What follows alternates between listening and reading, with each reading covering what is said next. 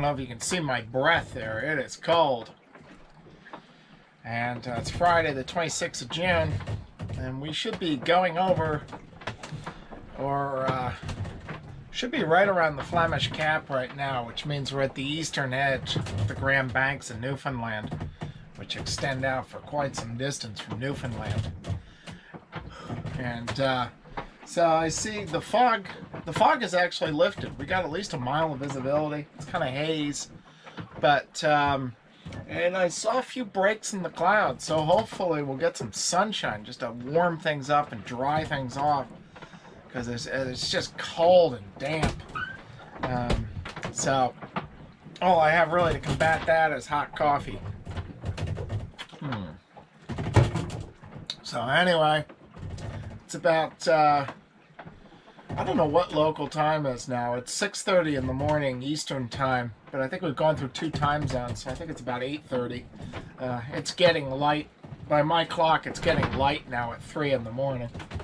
So we've got 16, 17 hours of daylight now. So anyway, that's the morning report. I'm with my coffee, and I'm gonna message through the inReach here, see if some of my weather guys are coming up, and I'll pull some weather up from the inReach, and we'll get going here.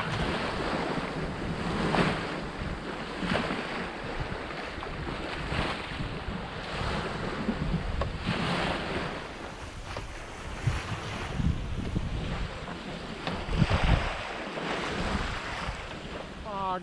Although now the fog has gotten patchy, so it sort of comes and goes. It's just rolling back in now, but every now and then it lifts. And when it lifts, it's just a business suit out here, gray on gray.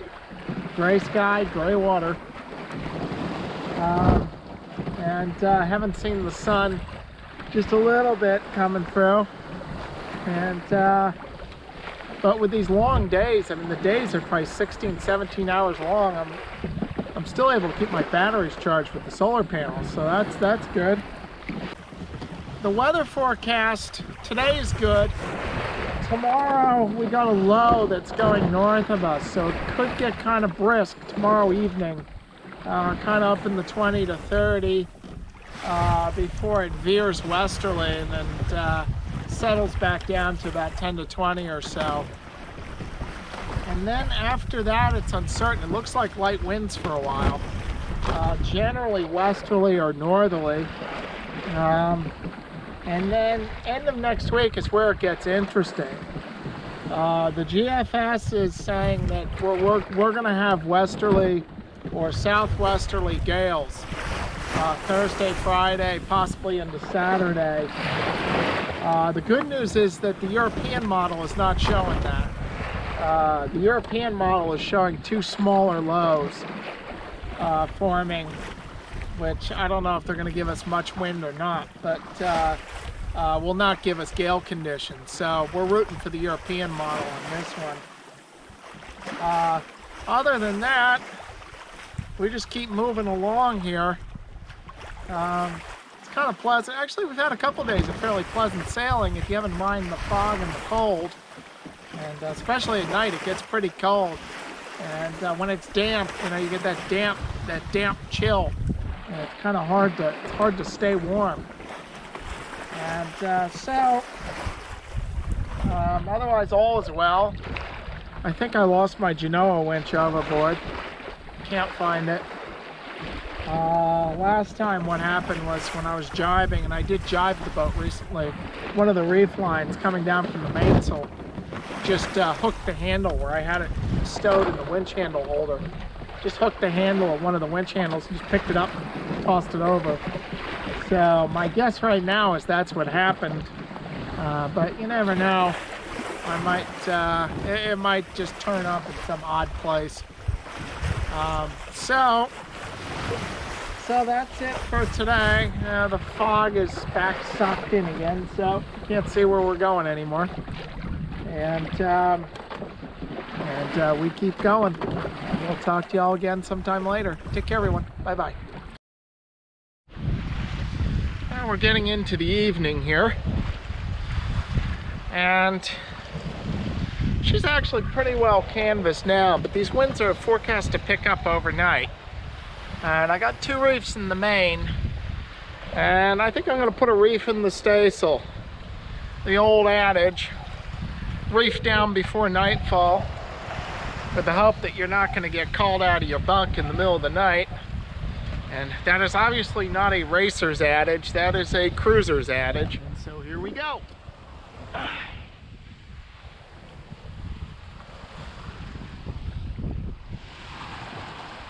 So first step is to lower the staysail down on deck.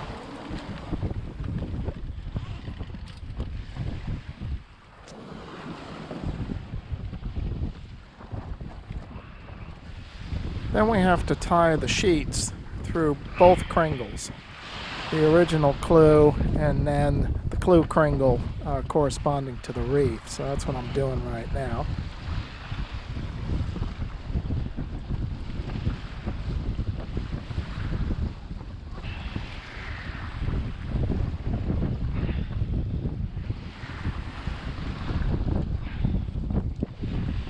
That's one bowline.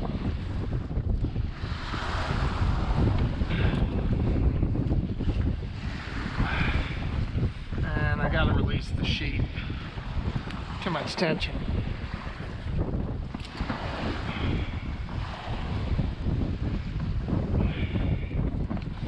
All right.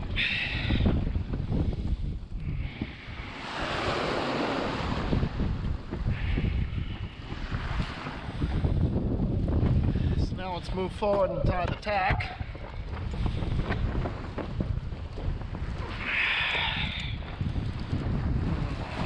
We'll tie our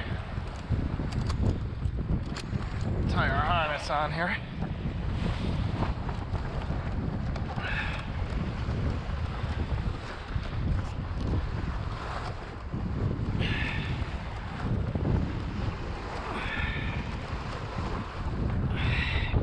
And the last thing we got to do is find the foot, tie our reef points in.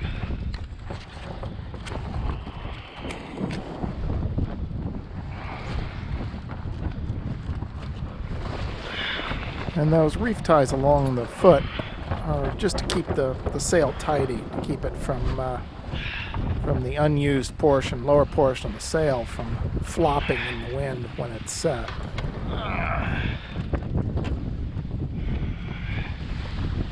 Let's get our last reef point here.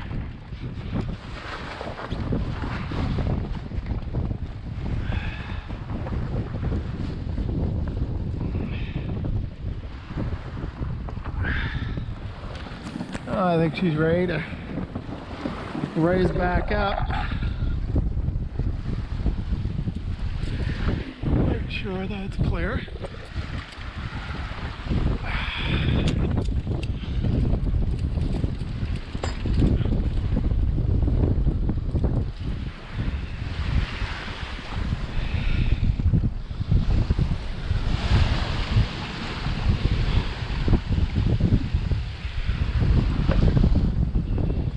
Hopefully, the reef tied in the staysail, 2 reefs in the main, will be good to go. Winds are supposed to get up to about 15 to 20 knots by morning, so that should be appropriate canvas for that much wind.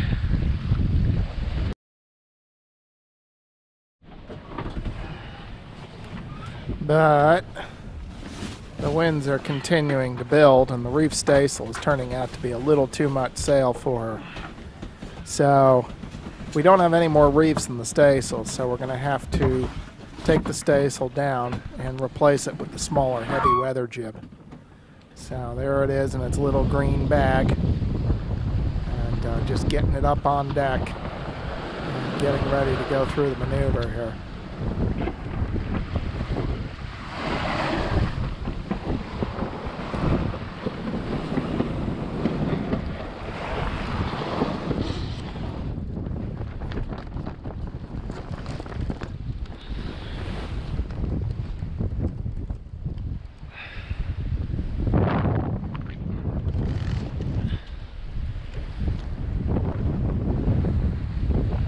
Now, since we don't have very severe conditions forecast, I'm going to leave the staysail on deck and just lash it down.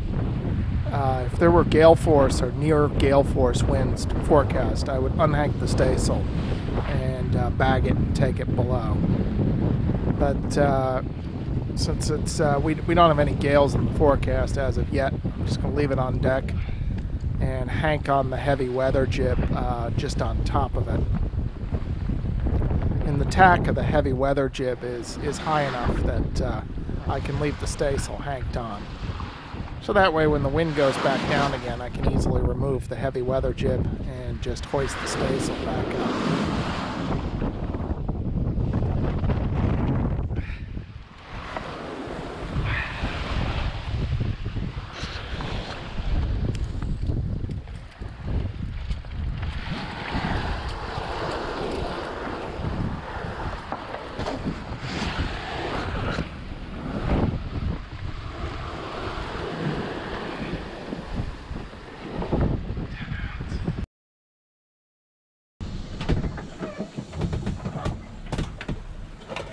Well, despite the rougher conditions, I'm still insisting on drip coffee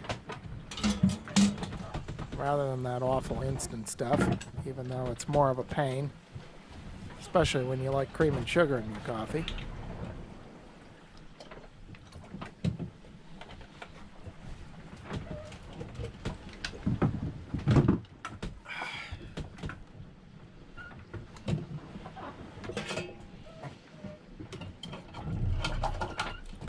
Who can forget another absolute classic? Mac cheese, tuna, and peas. Easy, one step, hot, gets the calories in.